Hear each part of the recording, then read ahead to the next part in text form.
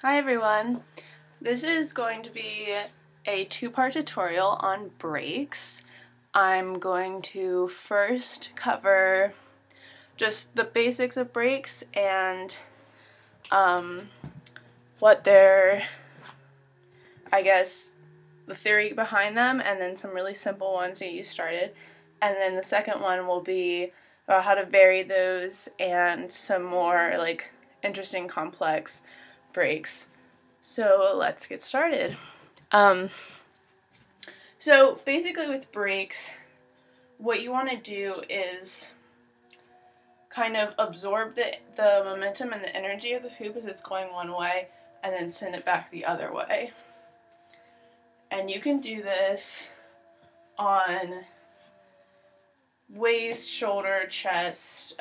There's just many different ways that you can do a brake. And I actually first learned a really easy brake, the first one I'm going to teach you, very early on, and that made me able to, it just made it easier to learn things like chest hooping and shoulder hooping and things like that, because if I felt like it was falling, it's a good save. So I can be shoulder hooping, and then when it seems like maybe I'm losing momentum a little bit, like I just did, I can just catch it and send it around again. So 1, 2, and then it's going back the way that it was going before. So that really helped me, and it still does now. Like, I could be vertical shoulder hooping and do a brake, or I don't know, anything like that. Whenever it seems like your hooping is getting a little wonky or you're not sure if it's going to keep going, you can just put a brake in there and then you get the momentum started again. So your easiest brake is going to be during shoulder hooping. So what you're going to be doing is coming underneath the hoop. Sorry, this is hard to hold still. Just like you see here, you're coming underneath the hoop and grabbing it and cradling it in your arm here. So I'm going to do this vertically so you can see it a little bit easier. Basically, I would be hooping, and then I would allow the hoop to come into my arm like here. So right along your forearm and elbow, and you're just grabbing right underneath just like this and giving with it a little bit and then sending it the other way and grab the other one.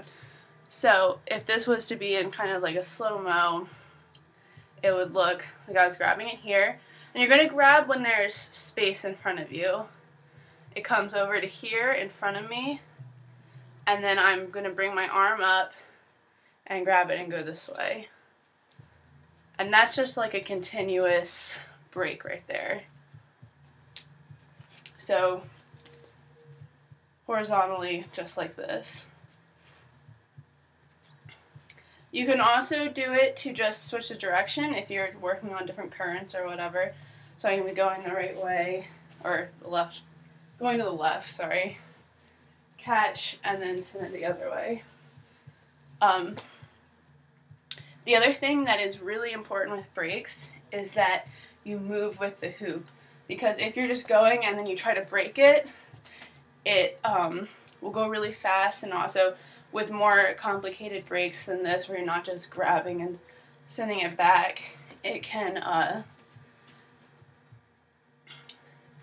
throw the hoop off and make it change plane. You don't want it to do that. So you really have to turn and grab here. And you're always going to be braking along your side or right in the back or like right in the front. All along the side, because it's just where it's easier. So if you look without the hoop, I'm just kind of coming like this. And that should come pretty easily. It's whenever there's a space in front of you and the hoop's coming around close to your arm, that's when you grab it. So that is the easiest brake that you can do. Another easy brake is to have it going around your waist, and then instead of coming underneath, you come over the top, and you're just going to grab it on the side with an overhand. So like this. And you can just tap it and send it back, or you can grab it and throw it back. Whatever is more comfortable or easy for you. I don't actually do this break that often, but I think it is kind of cool. And you can do them fast or just send it the other way and push it back. You know, whatever works. I'm just stopping it kind of like this, grabbing it and pushing it back. And again, that's right along my side. So those are just some pretty simple ones that incorporate using your hand and your arm. The next one I'm going to show you is a little more complicated because it's harder to keep the hoop from I guess, staying in the same plane that you want it to, and to keep the momentum going correctly because you're kind of slashing it with your arms. So you go like this. This is also a little more like high impact, I guess, for the hoop. So you want to make sure that you have a more heavy duty hoop so it's not getting all bouncy or whatever. I mean, it'll probably be fine, but anyway, this is another one that I'm going to show you vertically just because it's going to be easier. I'll start this way. This is one that I will quite often use to transition. I use this one too to transition into vertical a lot because all you have to do is just start tilting yourself down. But this one automatically quite often does it, so I just have to get going vertically anyway. But you'll see I'm just moving my arms and then right about here kind of pinching it and then going that way. So like I said before, when you're doing this, you want to go with the hoop and then come back with the hoop. So I'm turning around and then sending it backwards. So the best way to know where to put your arm or whatever besides being back here, where to stick it in around the outside is to, well, number one, I would definitely recommend watching Humphrey's outer space tutorial and the inner space one because that'll help you a lot with knowing where the hoop is. It like totally helped me and changed the way I hooped, but it's beside the point.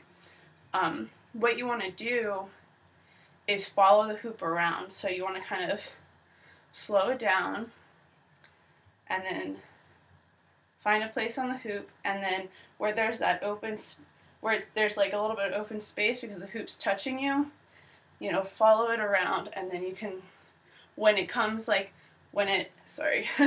Okay, so I'm stopping it right here. See, my hand is right about here, and it's in the elbow, basically. So like I said before, there's space in front of you, and I followed it around. I followed that space around my body until it came back to here. And then when it wasn't going to be any more space, my arm can't go any further behind my back, that's when I'm breaking and sending it the other way.